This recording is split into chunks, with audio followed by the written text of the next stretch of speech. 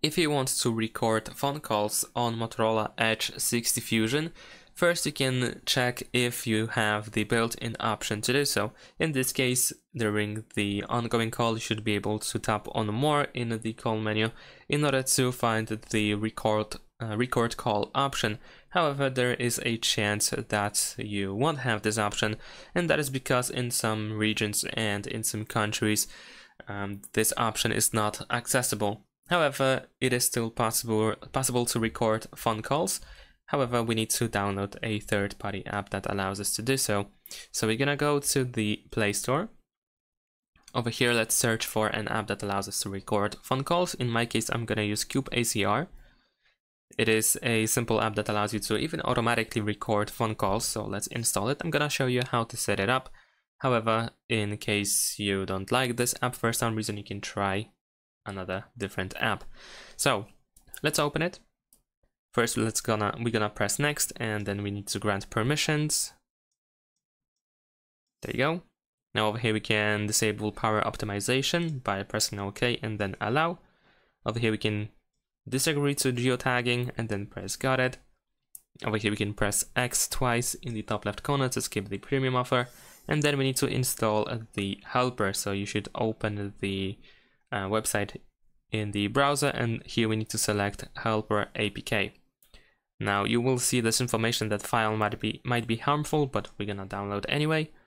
And let's open and let's install. In the meantime, you might need to grant the access for the browser to install apps from unknown sources, but it is fairly easy. You will see that on the screen that you can jump to the appropriate settings in order to allow that. Alright, let's open the helper, and over here once again we're gonna proceed, press next and grant permissions. Now let's select go to accessibility. Over here we need to tap on Cube ACR app connector in order to see this message, and then let's press OK and let's go back.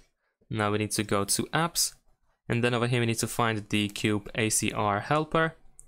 Tap on these three dots in the top right corner and then choose allow restricted settings and verify yourself. Let's go back.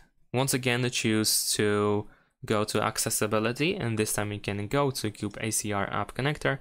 We need to enable it, press allow. Over here we can press OK and allow. And now it is pretty much set up. Now we can open Cube ACR, we can go to the main app. Over here in the top left corner we can tap on these three lines in order to find additional options.